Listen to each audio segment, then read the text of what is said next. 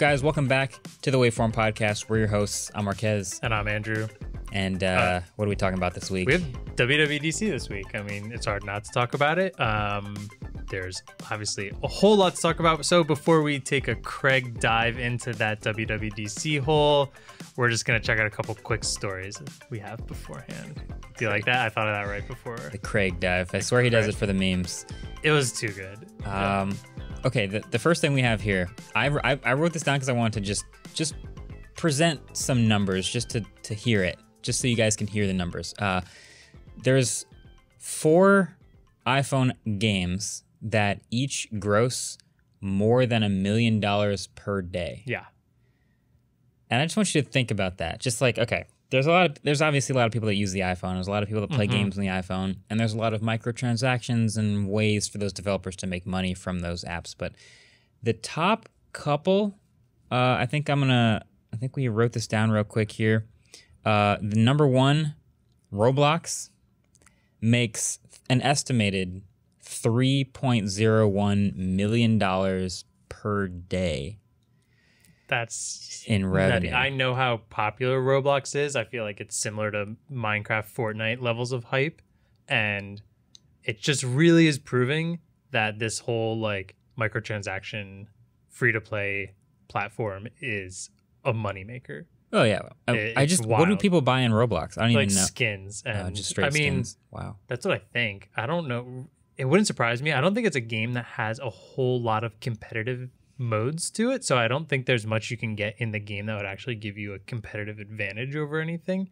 Usually microtransactions in PC, Xbox stuff games don't give you any competitive advantage. You just get like aesthetics. Yeah. But mobile games are one of those games where you can get a like if you think of I don't know if you ever play like Clash of Clans or Boom Beach. There are a lot of these games where it's called Boom Beach. Boom Beach, okay. It was pretty much like you develop a like island base and you go around and attack other island bases. Tower defense game. Similar, but like the thing about it is imagine in a tower defense game if you built one of your towers and then you have to wait 24 hours before you can build anything else until that tower is complete. But if you're willing to spend tokens or whatever, spend money on tokens, you can make that, you can build it in a second and then get better at the game by paying some more money. So it's generally a lot of these games are time based. I think Claire was even playing like The Sims, and in The Sims you can like do an action or build something in the house and then you have to wait X amount of time and you can pay to do it faster. So there are actually these like competitive advantages in a lot of these mobile games, which is probably why they're making so much money. Yeah. So Roblox is number one, $3 million a day. Then you got Clash of Clans in a distant second with an estimated $1.8 million of daily revenue. Then Candy Crush Saga would be your number 3.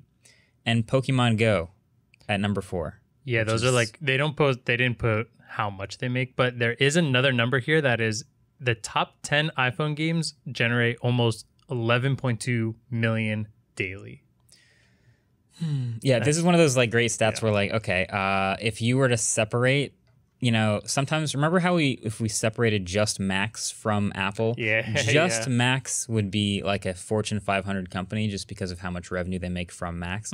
I feel like if you just separated the top 5 to 10 games on the App Store by itself, that company by itself, $11 million a day, we do the math, that's a lot of money. Now, so the first thing I thought of this when you posted this is we've talked so much about Apple taking 30%. I had to crunch the numbers because what's 30% of 11.2 million? That means Apple in profits just from selling. I mean, it sounds weird to say just from selling this. They're clearly doing other work. They're doing customer support and processing transactions and everything, but they're making 3.3 million daily in profits just off the estimated top 10 games. I mean, we're talking hundreds of thousands of apps on the App Store, right? Yeah. But there's a couple wild. Couple huge ones that just make them a ton of money. Well, you know what? Good for Apple. Good for Apple for building such a massive app store that they can afford to just give that platform to everyone. But yeah, wow, that's a lot of money. Good for them. Good for Roblox, actually. I didn't realize they had that much active user base. All right. We want to talk about Twitter Blue, though. Mm-hmm. Okay. We have to. Twitter Blue. How do I describe Twitter Blue? I've been asking for a bunch of paid features actually from Twitter for a long time, and I'm still sort of hunting for some of those premium features that I would like as a creator. But as of right now, Twitter has announced their subscription service called Twitter Blue, and they're starting to roll it out, and we are hoping, maybe, at least I was hoping, maybe, editing your tweets after a brief period would be one of the features. For those who are already typing into your keyboards why it's such a bad idea to allow editing tweets, you can watch my Dear Twitter video where I explain exactly how I think editing tweets should work, which was, it should be a very limited amount of time that you're able to edit tweets. It's a limited amount of characters you're allowed to change, and tweets show a change log and a history. Yeah, so if change tweets log deleted, is huge. Yeah. If a tweet's changed, then if I retweeted something and it gets changed, obviously I can see that. Anyway, so what does Twitter Blue allow for? Twitter Blue will cost about $3.49 Canadian or $4.49 Australian per month. So we're guessing, well, I'm not good at conversions, but I'm thinking that's around $3 a month USD. It's only available in those two because those are the only two regions it's out in now. Right, where it's launching. It gives you a bookmark folders feature to let you group saved tweets to make them easier to find later. Do you save tweets? Not really. No, like if we ever really need them, we screenshot them for like a video or something, but I don't think I've ever saved a tweet. I didn't know you could save a tweet, to be honest. I also use Pocket for free. Oh, so Adam was just teaching me about that the other day. I've never heard of it before. But, yeah, so that's free. There's also reader mode, which lets you keep up with threads by turning them into an easy-to-read group of text and mashing all the tweets together into one page. I think that's kind of interesting, but for a reason that to me makes no sense for paying. I have friends that just don't use Twitter, and when I try and show them a tweet thread, they're super confused and have no idea who's responding to who. And if you just never use Twitter, I kind of get it. I know it's like we use it, we're used to it, especially when you bring in retweeting, because then it's like, here's the thing they're replying to, the thing underneath them, and then there's people replying to the thing above the retweet under that. But so this would make sense to me for people who are not used to Twitter, but nobody who's not used to Twitter is going to buy a Twitter subscription. Yeah, it would have to be someone who uses Twitter a lot who would want to buy this subscription so they could share these Twitter threads with people who aren't on Twitter very much. Interesting. Yeah. Other Twitter Blue features are purely aesthetic, adds a new color theme option, as well as the ability to change the color of Twitter's app icon, and it gives you an undo feature. We have it. We have edit tweets. There it is. Okay, so that's it. What do you want? This undo feature. So it doesn't actually, it's kind of like undo send in Gmail, where it says it will let you, within 30 seconds, undo a tweet. And that undo tweet is not deleting the tweet you just sent. It just never sent your tweet. So my whole thing is when you make a typo, you don't really realize you made a typo right away. Even if you proofread, nobody's perfect. Everyone likes to proofread your tweets. Obviously, yes, we try to proofread our tweets. Do you think people who tweet all the time just don't proofread their tweets? Sometimes stuff slips through, you don't catch it. Somebody tweets at you, hey, you meant to say this word instead of that word. This autocorrect got you this time. And so because of that reply that I got really quick, I'll go, I caught it, and I wish I could just edit the tweet, but I'll have to delete it. And then repost, and hopefully that's all fine.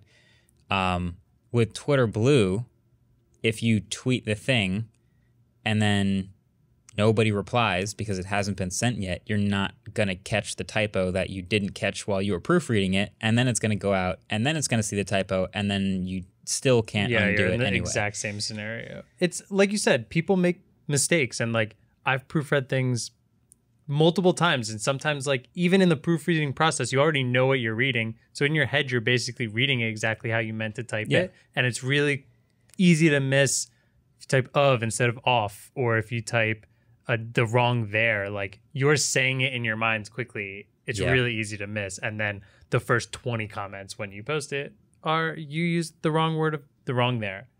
I was just at my high school for a ceremony and didn't realize until I saw my old yearbook that I had a high school yearbook quote. I think that's why I thought of and off. There's a typo in that high school yearbook quote. I didn't do that on purpose. I was a pretty good academic student, actually. I can't remember when I made that quote or decided to use that quote, but it said off instead of. Was that even my typo? Was that the person who typed it just wrote it wrong? There's also an extra space in there for some reason. I don't know. The point being, I can already see all the comments about like, just proofread your tweets. Yeah, well, Mr. You've never made a typo in your life. Or that Mrs. would work. Or Mrs. It's great for you. You don't need this feature. But for the rest of us mere mortals, we would like just the ability to add and edit a few characters. How much would you pay for a full-blown, exactly how you explained it, edit tweet button? Okay, just for this one feature, because there's a couple other features I would like. Just that feature. There's a couple other features I would like in Twitter Blue that I would actually pay for yeah, also. I'd like to hear them. And I'll go over those. But if you could just give me this ability to edit a few characters in a tweet that I've been asking for, I would pay at least $10 a month just for that. Wow. I'm a heavy Twitter user. I know that's a higher number than most people would give. I pay that much for unlimited songs on Spotify. I pay that much for basically an endless library of ad-free videos on YouTube. I would pay that much just to be able to edit my tweets. As much as I think that's a high number, I think it is most important for people who would almost consider that a business expense, because editing, like deleting a tweet and then reposting it isn't really a big deal for the majority of Twitter users. But if you're someone with a large following, you're potentially literally deleting hundreds of comments within the first minute or two. And while a lot of those will just point out the typo, like it's an engagement hit that kind of stinks. Yeah. So that's there's other things I would pay for. I want to know what else you would want, and what is the tier 3 payment per month to get literally everything you want. Oh God. Okay. So we're talking like Twitter business at this point. Yeah, definitely. I would pay for higher quality image processing. That is coming, right? So currently you do have really good I think it's PNG processing, and it's uncropped images on Twitter, and that's nice. I would just pay for like a universal, like high quality processing. I would actually pay for this on several platforms, like YouTube priority processing. I would already love that. But yeah, I would pay for high quality, universal, like uncompressed, not uncompressed, but really good processing of images. Yeah. That would be great for someone like me who uploads a lot of high quality files, especially thumbnails. And I would probably want, let me pick one more good idea here. Well, that would be great. I'm pretty sure we all just took new headshots in the studio for like our profile pictures, and all of them just got destroyed. That's mainly where you want high quality uploading. It just absolutely destroys. If you've ever looked at your own Twitter banner, it's been ruined. Yeah. It's been ruined. And your profile YouTube picture. banners also are really, I get it, they have to be all over the place, but like, come on. Yeah. It looks pretty rough. So like the features you have here in Twitter Blue are like okay, but honestly totally should be built in for free to Twitter. Like they're not that special or serious. So I would not, if it was available here, I would not be paying for Twitter Blue. I do think there's one other thing that could kind of fall in the like quote unquote business aspect of this payment, is that there's like some sort of advanced customer service if you do Twitter Blue. So if you need help, I'm assuming copyright stuff or harassment or imitation and things like that, I'm guessing you would have a little quicker jump to the line on trying to figure stuff like that out. So that actually could be beneficial. It's just not fun. Like it's not a fun, you're not excited to pay $3 a month for that. Yeah. I guess this is a fair introductory price. It's lame. But I'm not paying for it. Sorry. Yeah, it's not the one.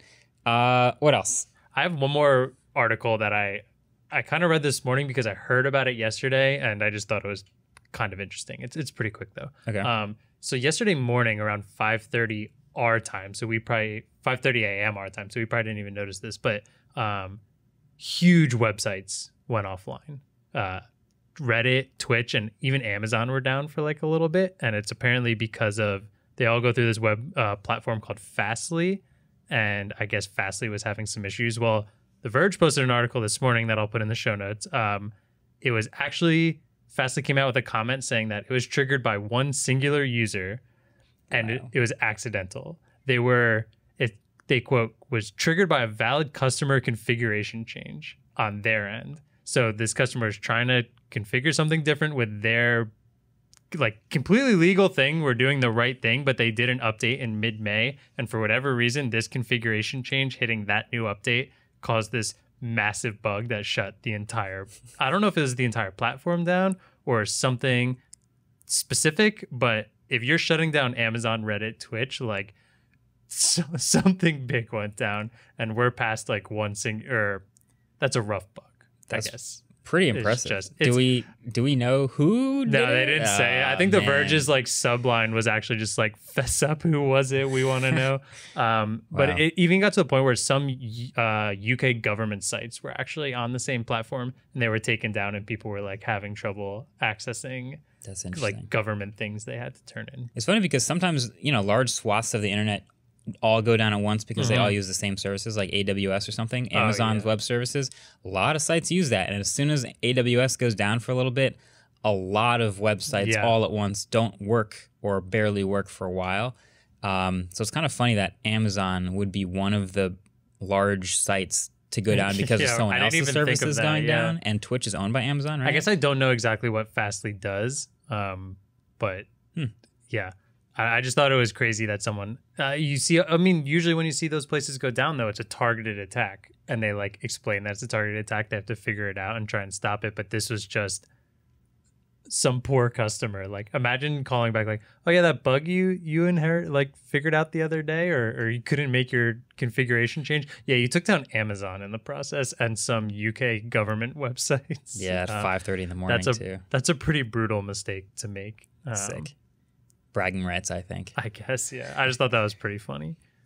All right, we got to talk about WWDC, the Worldwide Developers Conference. Here's the thing about WWDC. We have seen hardware at WWDC before. Sort of, right? Sometimes it gets unveiled, which get people's expectations really high. But it is a developer conference, like Google I/O and like others. So we can't be shocked when there isn't hardware. No, this was an entirely software show this time. I'm always surprised when people say they're like underwhelmed by it, but it's like, it's a developer conference. You're not going to get some crazy stuff. What was it? Last year they mentioned M1 Max, but not like specifically the product based on it. So it's like kind of a hardware announcement. The Mac Pro got an unveiling at WWDC. Like, that was cool. Yeah. Just an unveiling. Like, we didn't get to buy it that day or anything, but this was just software. So, but we want to go through all these because Apple makes a lot of software. They make iOS, they make WatchOS, they make iPadOS, they make macOS, they make HomeKit, they make everything in between. So they updated pretty much all of this stuff. We could just start with iOS 15, right? That's the big, I think that's usually the big one, the fun one. We're smartphone reviewers. That's usually that's fair. This is what we'll see on the iPhone in September or whenever the newest iPhone, the 13, comes out. This is what will like launch on the new iPhone. And I'll be honest, there was a lot of stuff. I think there's a lot of good stuff and a lot of really thoughtful updates put into iOS 15. Both some of which that I was expecting, some of which I saw it and I was like, oh, that's an interesting idea. I didn't think they would do that, like the FaceTime stuff. Matter of fact, let's start with the FaceTime stuff. So FaceTime got a bunch of like smaller things and then a couple big things. Yeah, I think one was like spatial audio added to it, so you can kind of make it feel like you're more in the room, I guess, with people. Sounds fine. It sounded like one of those things that's like kind of cool, but you won't really use too much. Yeah, it'll also have portrait mode, so you can turn on blurring your background, which we've seen in others like Zoom. You can just blur your background. I felt in the actual announcement, the example they were using, like the edge detection wasn't that great. Her like whole shoulder was kind of like weirdly, I don't know, it was a little off to me. I have never seen good live video portrait mode. Yeah, exactly. So I'm not shocked that it doesn't look that great. Have you ever tried Zoom's automatic background blur? It is hilariously bad. Like it'll generally work because it'll cut you out because it can see your outline, but like you'll turn your head to the side and it'll just leave like a blotch that's not blurred out. That's the thing is like Zoom's, I didn't know they had that, but it makes sense because they have to like replace background. But generally when you're replacing the background, you kind of understand this is already a meme, and I'm okay with moving my arm and it just appearing out of the beach, the like sunset I have set behind me. So yeah, I'm not expecting that to be great. I don't expect many people to use it really either. There's a couple other features that I think all tie in that I could see people using all at once, but yeah, it's just kind of like a thing you can turn on if you want to. Yeah. SharePlay. This is a cool one to me. I did think this was cool. So with SharePlay, you know how you can screen share inside of Zoom or screen share inside of Google Meet or screen share inside of Skype or screen share inside of Teams or screen share inside of whatever you're using. Instead of just screen sharing something, you can actually all pull up the same content at once by using SharePlay. Yeah. So if you have Apple Music or a TV show or Apple TV or something like that, or since there's an API now, any one of the supporting services, you can all be watching the same content at once. I say all because you could have a multi-person FaceTime, and it'll all be synced up for all of you. So you know how people do this thing where they'll like FaceTime each other and then watch a movie at the same time and hit play? With like my family and stuff, especially during the pandemic. Like, you were making up ways to do things with people. Yeah. Now you can watch the movie on your phone or watch it on your Apple TV while you're FaceTiming. And so you'll have the same playback controls and you'll be able to fast forward and pause for everyone at the same time and everything stays in sync. That's pretty cool. I think that's really neat. That's pretty cool. You can screen share now inside of FaceTime as well, which is obviously very useful for family tech support. Shout out to fellow family tech support. I'm with you guys. I understand the struggle is real, but now you can screen share. So you can like show people how to do things, which is cool. And now also FaceTime is available for Android. That's definitely going to be the clip title for 100%. Yeah, kind of. Barely. I mean, FaceTime links, I guess, is the easier way. Honestly, I think I can say that FaceTime is available for Android. Like it'll functionally do almost all the same stuff. You can't initiate a FaceTime call from Android, but if you start a FaceTime call or schedule a FaceTime call, you can send people a link to that FaceTime call where they can join. If they open it on their iPhone, it'll open in FaceTime. If they open it on the web from their Android phone or from their Windows desktop, for example, they can still join the FaceTime call. Yeah. So you can join literally a FaceTime from Android. And they use the ugliest possible Android phone in their little FaceTime demo on stage and on their website to this day. I don't know what phone that's supposed to be. But hey, you can now hop on a FaceTime on Android, which is, I never thought I'd be able to say that. Yeah, right. I wasn't expecting that.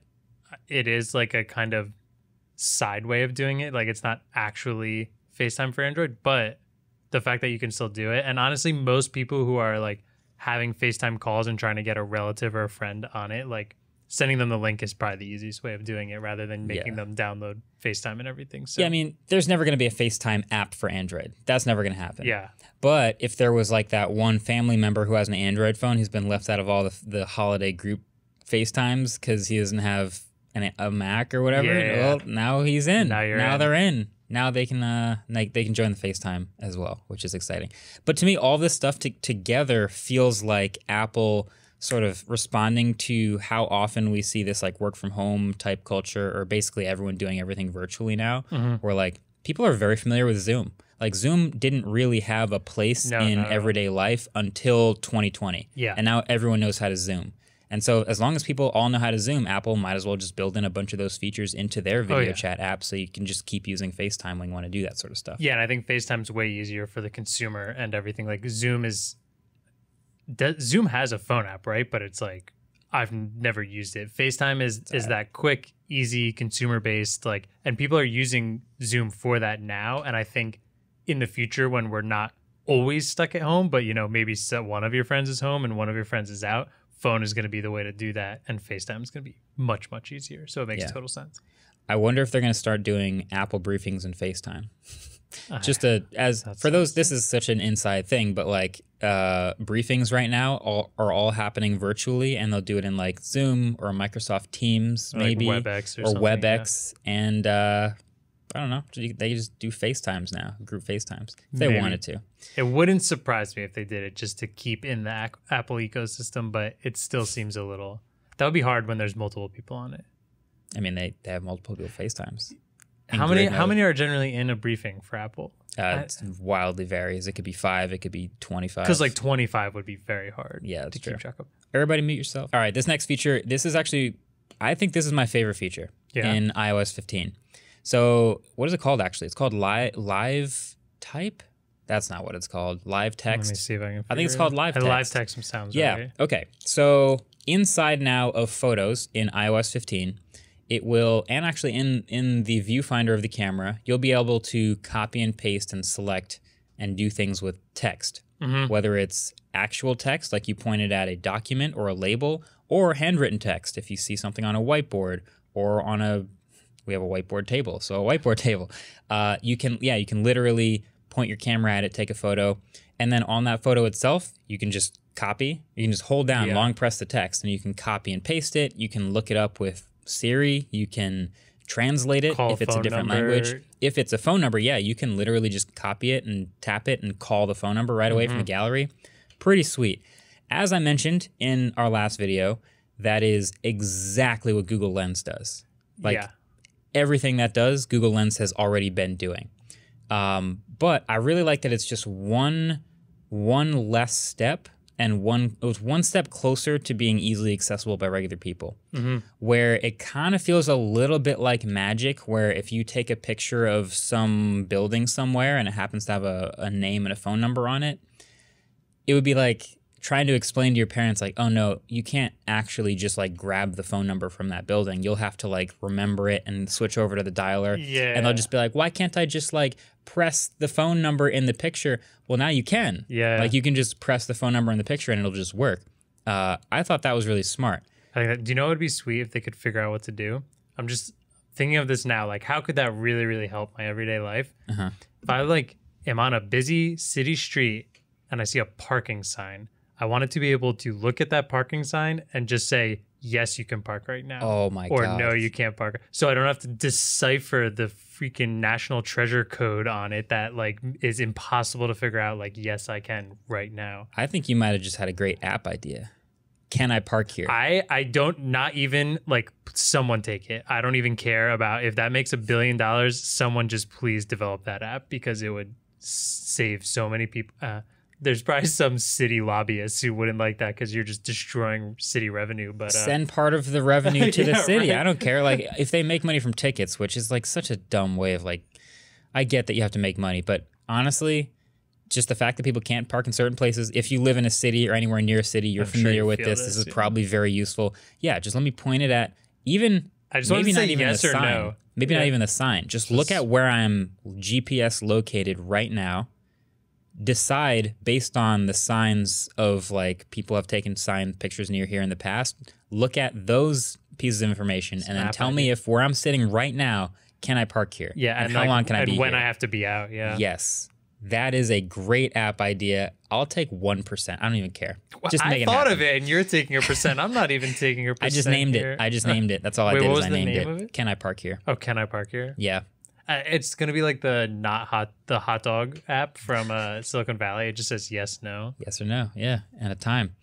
I love that. All right, but yeah, no, that's super useful. I think Google Lens, because right now in an Android phone you can open up Google Lens or in the viewfinder you can hit the Lens button and you can point it at stuff and use visual lookup, and that's been better for me. I've only had the beta iOS 15 developer beta for a day, and I've tried it on some things. It can sort of try dog breeds and cat breeds. We tried Mac, which is like the hardest one possible because we don't even know it. But Google Lens, this is a little gripe off of WWDC. I just found out yesterday, I think David showed us, if you long press in the regular camera shutter, it'll take the picture and then do Lens on it, correct? Or I think you long press the viewfinder without the shutter button. Yeah, sorry. In the viewfinder, you long press there and it'll bring it up. I've always went to the Lens thing and then had to like scan a QR code or something like that, which I think is really dumb that it's not in the default. So if anyone out there is like me and needs a quicker way to do Lens, there it is. I always wonder why QR codes aren't bigger in the US, and I think it's taken way too long to make it a quick 1-2 like punch of getting it. So I think this will hopefully help. Word. But there you go. AI can read text and photos, can decide what's in a photo and look it up for you. Just sort of makes photos live, basically, which is pretty useful. I think it's pretty useful. Very useful. So that was my favorite feature in iOS 15, but there is more. There are some small things like you can now use the Wallet app to store your ID as a photo ID or driver's license. So I actually think that's pretty cool. Well, it's for airports, I think, right now, or that's where they'll implement it first. But one thing I always do when I go to the airport is I want to take my wallet and my keys out of my pockets and put them in my bag, so on the plane it doesn't fall out. Because like when you're traveling state to state, that's the worst place to lose wallet and keys. But I have to keep my wallet in my pocket until I get past security. So if I can just pack it when I want to and still be able to make it through security, I think that would be really nice. Yeah. Hopefully it works. They say it'll work with the TSA, and the TSA understands what's going on. Yeah, I think it's participating states right now, or will be participating states. So we'll see. We'll see. We shall see. But I look forward to that. And there's a couple other small things, like Safari has a sort of a new look to it. There's tab groups. A bunch of these things to me were like, I'm never going to use them, but they're sort of tucked away enough that I never have to care about them, which is fine. So it just adds features for the sake of having some new features. And if you ever want to use them, cool. I never use tab groups, so I'm never going to decide to start using them on my phone in Safari, but they exist now, so that's cool. Are we like, well, first, sticking on iOS with tab groups, they did move them to the bottom of the screen, so at least they're easier to touch. I do think this is something Android did recently, or maybe it's just I use the Firefox browser. Or no, Chrome browser. Yeah. Chrome has messed with this in the past. They put the tab bar at the bottom in one of their betas and then moved it back to the top, and it never made it. That's weird. I still get I can do tab groups on the bottom of Chrome. Okay. Yeah. But I also do think part of the reason they did tab groups is because they, at the same time, they kind of moved tabs up. So now instead of having your like forward back URL, what do you call that? The URL bar. Yeah, navigation bar. And then usually tabs are under that. Now it's like all on the same one. So your URL has to take up half of the top of your window, and you have less room for tabs. So I'm assuming tab groups is part of that, but it feels too much like a bookmark sidebar. It does look like a bookmark bar. Yeah, I don't think I would ever want that, to be honest. Yeah, but it's there. It's a little refresh of Safari, which is neat. This also applies to the desktop, which we'll get to. But other than that, iOS basically just new notification stuff, which I thought was pretty interesting.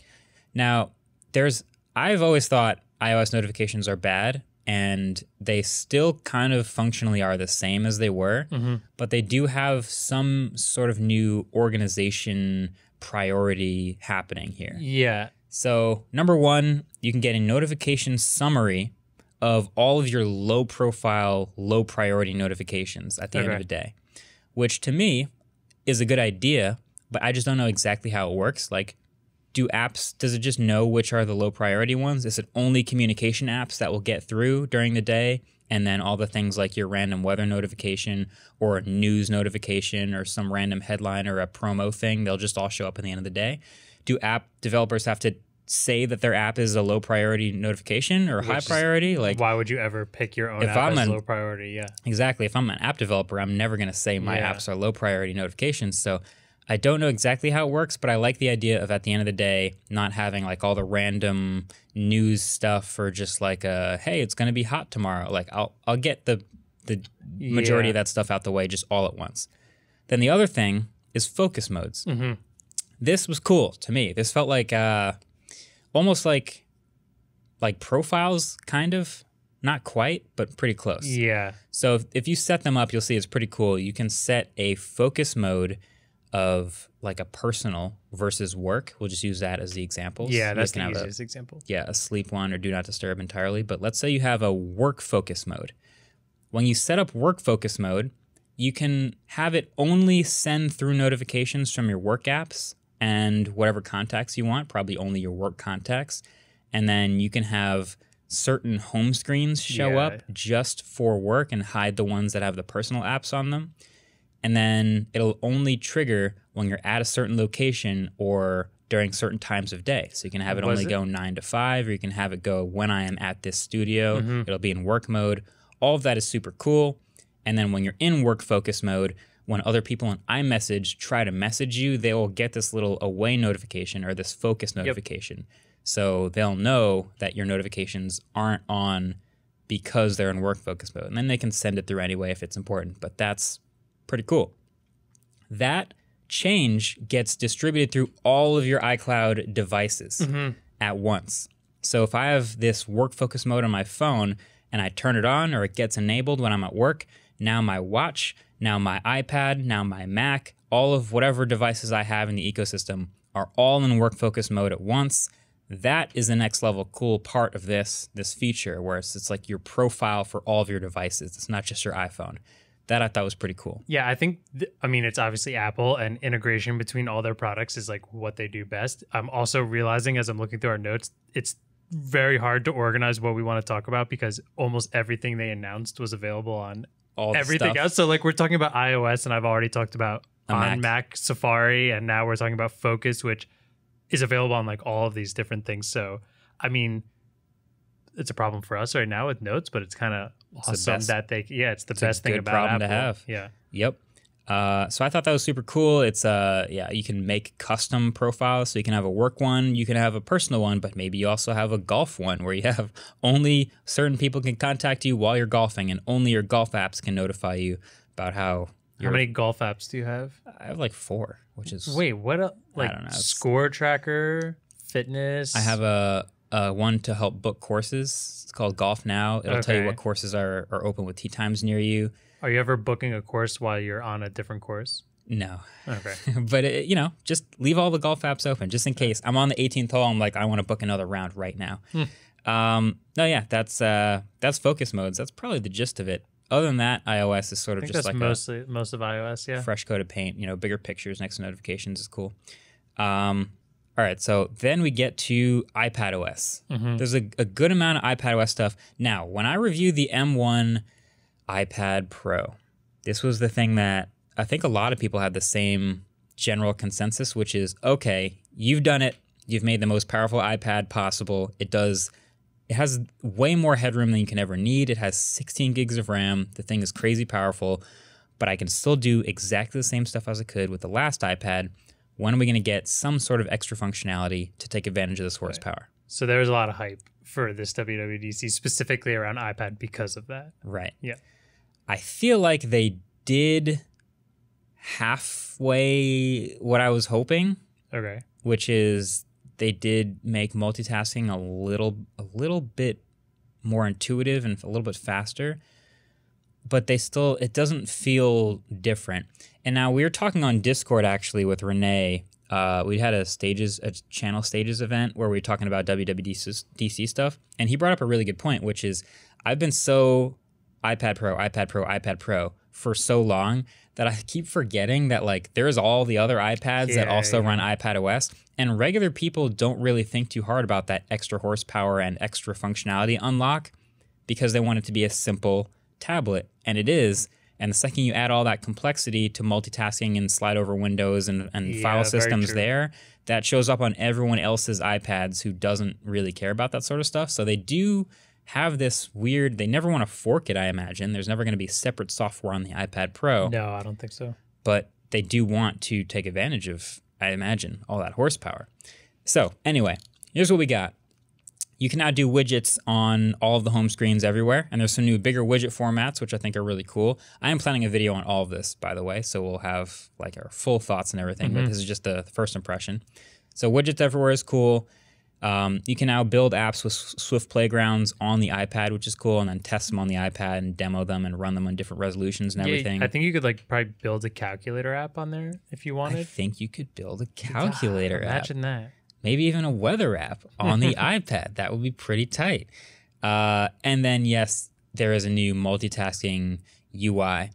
It's kind of hard to explain just with words, but if you've seen the videos or the keynote demo, basically instead of just being all swipes, you can do a lot of that same multi-window stuff with taps now, because when a multi-window app shows up, you get the three dots. You can tap it, move stuff over, create multi-window events more easily. It definitely is a little more intuitive because each of the little like taps that you would press show like a little graphic that kind of shows what it's doing. So it's definitely easier to be like and not accidentally swipe stuff into who knows where. And whatever.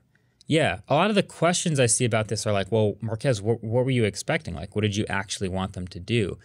And the more I think about this, I'm like, I guess I don't want macOS on the iPad, but I do want freeform windows. Like this slide over thing, I've never been into slide over apps, basically, which are these column apps that have their own floating area that they can multitask within on the side and then swipe away and hide. I've just never been into that. But I just want the ability to have like 3 windows open where I can do things in each of the 3 windows and resize them and full screen and then drag it over and move this thing. And I guess I don't think we're ever going to get that on the iPad. If this is where they're at and this is the modification they're making with iPadOS 15, then I don't think they're planning on free window movement on any iPad. So I think that is what it is. Like I'm not disappointed. I'm more just like, let me try this for a little bit. Let me get used to it and see if it helps at all. But as far as like using the horsepower of the M1, like it doesn't seem like it added them. You're not touching the... It's going to be a while. Yeah. I think people were expecting their minds to be blown, and Apple does that sometimes. This just wasn't quite one of those. Yeah, it's not going to blow our minds or anything. Yeah, that's totally fine. But it was good. I'm going to keep using it. Like I said, I'm using the developer previews right now for both iOS 15 and iPadOS 15. So I'm living that beta life right now. That potentially brick your iPad life. Yeah, we'll see. We'll see how long it goes. We'll see how long it lasts.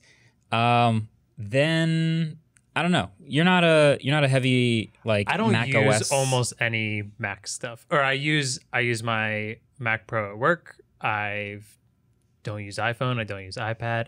I think both of them are great. I just don't use them. It's very strange. So like all my points given here are all outsider perspective stuff. Yeah, I use a Mac pretty heavily, and the one thing about macOS Big Sur that I was really getting annoyed with is notifications. Oh yeah, I can tell you I'm annoyed very, by very annoying. So I'm hoping that sort of stuff is fixed. But this is the one beta I haven't switched over to yet. But there is a new macOS, and I keep forgetting the name. Monterey. So it's Monterey. Monterey. 2 E's. Yeah, Monterey. I spelled that wrong 100 times in these notes. But it is a new version of macOS, which again gets a little bit of a sleeker, fresh coat of paint. Is it the same way spelled as like the cheese? Yeah. Monterey Jack, and we have a cheese grater Mac Pro. Wow. Oh, where's the tinfoil hats? Where are they at? I didn't even think about that. We just got the confirmation. Monterey. I didn't even think about that until just now, but you're right. So we got Monterey cheese, and we got Monterey. To this conversation. Yesterday, I pointed the beta camera at the Mac Pro and asked Siri what it was, and it said, "This is either a cheese grater or a Mac Pro." Yeah. I love that it got it right, and sort of, but still wasn't quite sure. Yeah, it gave me both. Really fun. I wonder did you try Google Lens? Google Lens said the same thing. Same thing. They both said Mac Pro first, but then also cheese grater. Yeah. So I think it was a Google Images thing, because on Google Images there are some cheese graters that look exactly like the Mac Actually, Pro. has anyone made a cheese grater that looks like a Mac Pro? That's a business idea right there. Do you know how many people would buy that? The thing is, people have literally grated cheese on Mac Pros. Yeah, so it sounds like it would work flawlessly. Flawlessly is a stretch. Just shop mkbhd.com. Oh, God. Look out for it. Look, if we can charge $500 million for them like Apple does, then sure. No, it is definitely a refreshed version of the OS. Mm-hmm. Safari got the biggest change because it's got that like new sleeker look with the tabs at the top and that like bookmark looking thing on the side with your tab groups. Whatever, I'll give it a shot. I'm hoping for a little bit better notification support, nice. Little bigger click area to get rid of things because the tiny X is really getting annoying. But yeah, you do have a new macOS beta. A lot of good maps features, which again are across everything, which have new Street View AR mode. A lot of these like select cities will have these 3D models of landmarks in the cities, which are super detailed, and that's really cool. But like I said, a lot of the stuff is like catching up to Google Maps. Still not Google Maps though, so who cares? I mean, I care because competition is good. And like, even if you don't necessarily get harmed from using Google Maps, if they're a monopoly, you still want to see like a reason for them to get better. Yeah. Like Google Maps, I feel like hasn't gotten better. I just really appreciate Apple Maps being the meme. Yeah, like I feel like Apple Maps started off as the one that obviously was awful because it had so many problems and all the headlines were hilarious about it. But now that it's getting better and more useful and usable, maybe it'll actually make Google Maps get better. True. So now that I really think about it, though, I could see it when cars start integrating CarPlay more and more. Like, I guess I could see like improving Apple Maps will just benefit the CarPlay experience. I think you said you can use Waze and Google Maps through CarPlay, but the more first-party things you do, the better. So Android Auto will have its Google Maps, and CarPlay will have Apple Maps, and all that integration more and more will just make cars in the future way nicer with all that. Yeah, I'm a fan of that competition. There's a bunch of other smaller stuff too. Announced at WWDC in general, because there's always a bunch of software announcements and things like that. What should we hit first? I mean, Cloud I think Plus? Universal Control is like the coolest thing. Yeah. I feel like we glossed over that. Oh god, it was so good. I think a perfect example of how cool that is was I was trying to explain to Claire what got announced at WWDC, and it's clearly not that interesting for non-tech people. And then I showed her a clip of Universal Control, and she was like, that was actually really cool. Yeah, like, it's super really cool. Sweet. All right, so for those of you who don't know or haven't seen, God, all right, picture this. So Craig Federighi sits down, he's got a Mac, and he's got an iPad right next to it. Mm-hmm. He sets them up next to each other, and without any other setup, he moves the cursor over to the edge of the Mac, and it just knows that there's an iPad next to it. The iPad wakes up and goes, hey, is there a cursor here? And you just immediately line the two up, and now you're just controlling the iPad with the cursor on the Mac. So it's not Sidecar, where you would be extending your Mac's display onto the iPad. Yeah. You're just controlling the iPad UI now with the trackpad and whatever mouse and keyboard you're using on the Mac. So that's cool right away. Just immediately knows where to go, no setup, lines everything up. Great. He brings another Mac in there. He sets them all three up next to each other. So now he's got a mouse and keyboard and three displays, and it just keeps working seamlessly.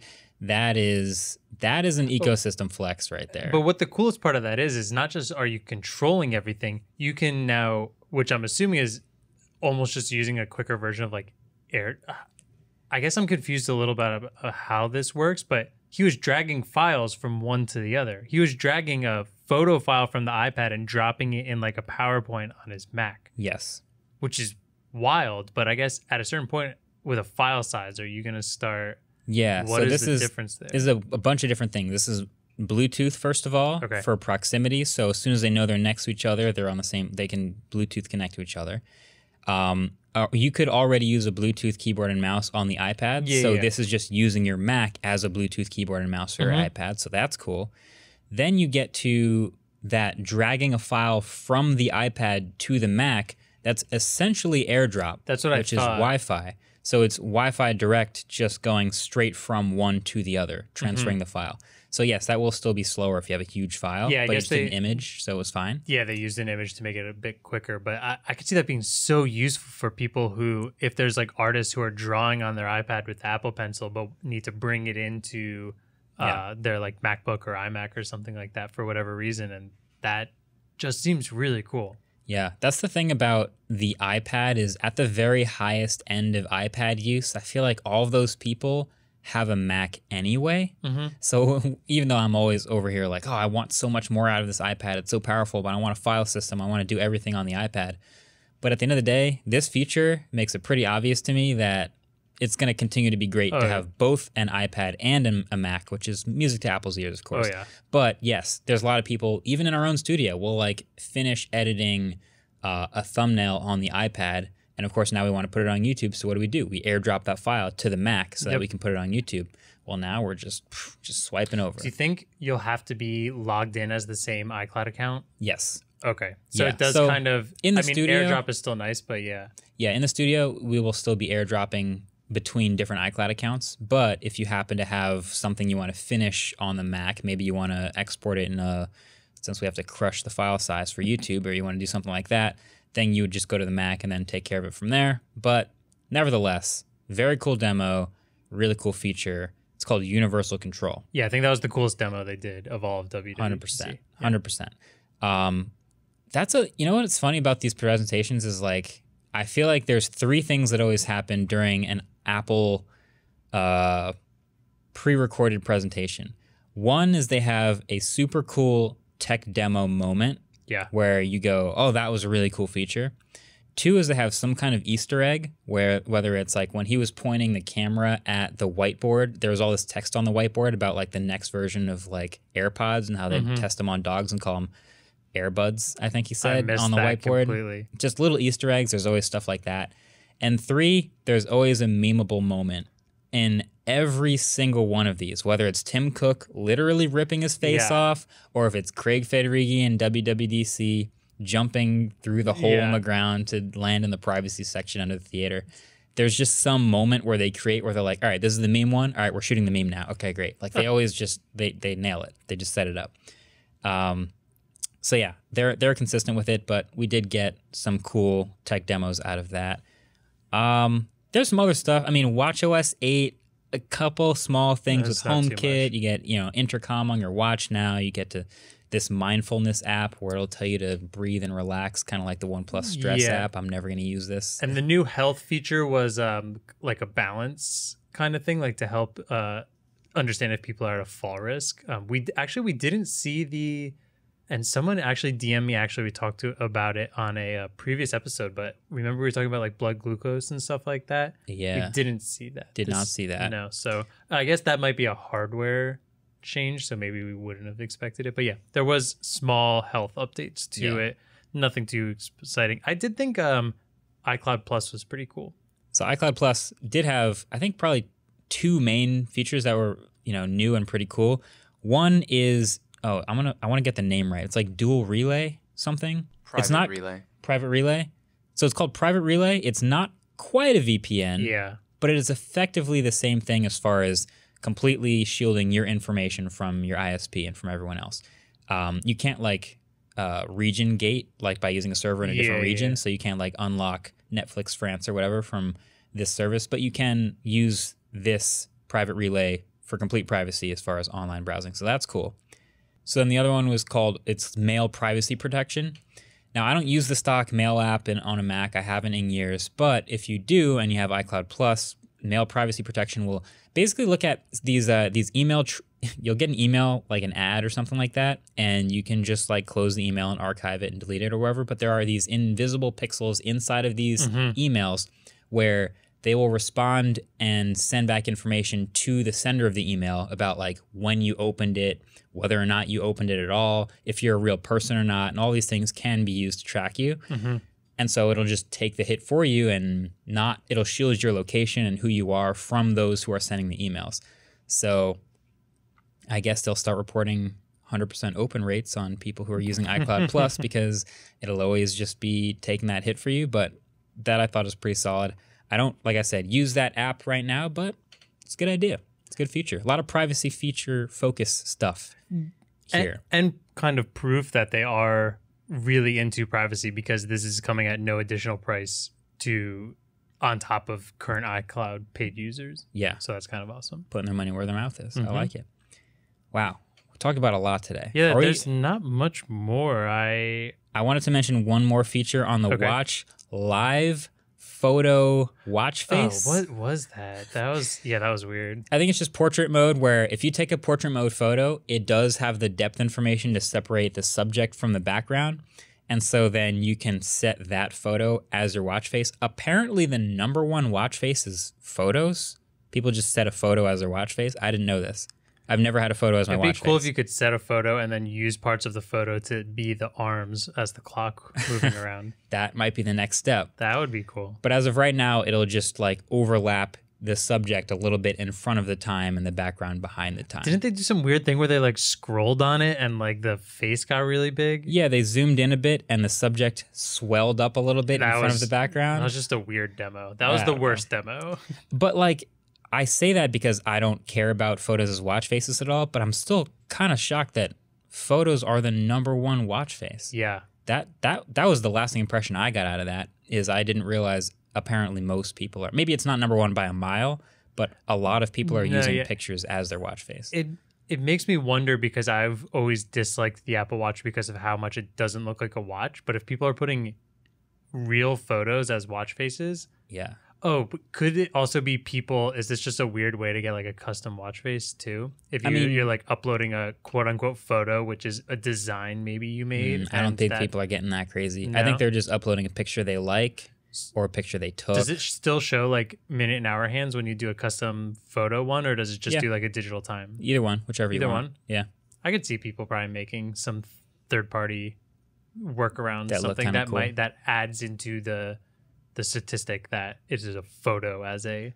I think you're right, but when you think of like the average everyday person, yes, I think there are a lot of people. It's just a photo on their phone. Which makes me feel like the Apple Watch is less of a traditional watch anymore and more of a It's a new watch. tech. Yeah. There's a lot of people my age and younger who have never owned a watch until the Apple Watch, and it's their first watch. So when you say traditional watch, they're like, I don't want a traditional watch. I just have this thing that I got when I was 14, and it's what I think a watch is. And it's not like the main use of it isn't telling time anymore. Adam was just on the Android Central podcast I was listening to the other day, and they were talking about what their favorite part of watches were, and someone was like, no one's mentioned time.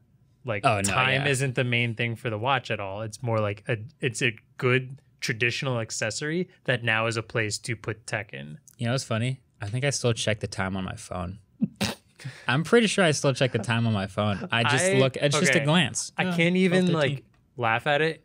I only wear my watch when I'm doing like hiking or exercise or something like climbing. So like I'm still so in the habit of checking my phone that I do the same thing. But I would like to think if I wore a watch 24/7, I would start checking the watch. But we'll see. Adam has we should end this before. Yeah, he's a big watch guy, and he's giving us the most disconcerting look right now. That's so funny. All right. Well, we've talked about pretty much everything there is on the last. This is all literally from a 2-hour Apple presentation. So obviously there's a lot more to it.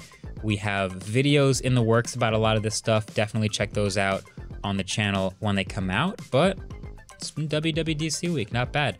You guys probably already know by the time we're recording this, Tesla's Plaid event will also happen. We're recording this before the event, then Tesla's Plaid event happens, then this gets published. So we know nothing about it, but it's going to happen between now and the next release. So maybe the next episode will have more to say about that. There definitely will. I deleted like 3 pages worth of stuff just based on the Elon tweet. So there's plenty to talk about. Plaid Plus getting canceled, all this weird stuff going on. We didn't want to release it when like hours later, or the event would have happened and then ours would have come out a couple hours later, and then it just would have been all over the place. So next week, expect a lot of Tesla talk.